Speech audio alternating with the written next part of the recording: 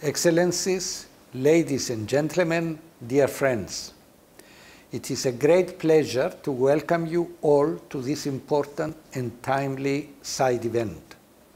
The dramatic increase of online sexual violence and exploitation of children constitutes a worrying trend affecting children's life everywhere in our intensely complex and rapidly changing world. We, the international community, have a responsibility to take action. Data has shown that online sexual violence and exploitation of children affects everyone.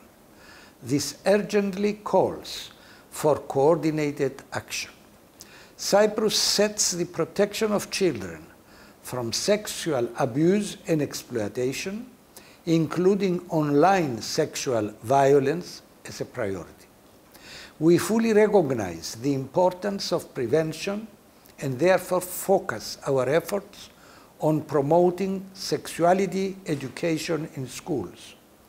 Under the National Strategy for Combating Sexual Abuse and Exploitation of Children and Child Pornography, Cyprus has launched a series of measures in order to strengthen the coordination of services and the prevention of online sexual abuse of children.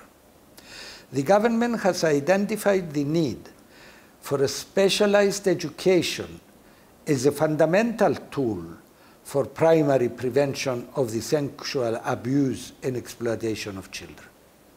The Implementation Council Voice was created to implement the national strategy for the prevention and combating of this phenomenon, while a new 3-year national action plan was approved.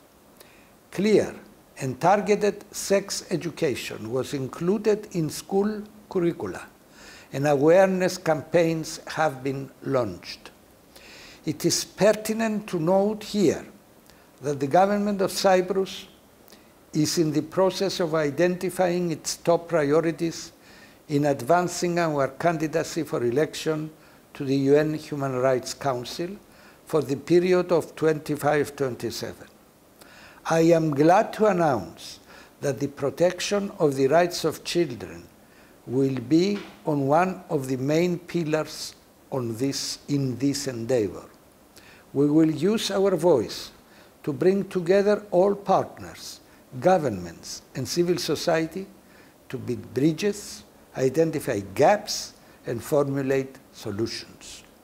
Today's event provides a unique opportunity to make an assessment of existing measures and to exchange best practices experience as well as lessons learned in order to protect children from this scourge.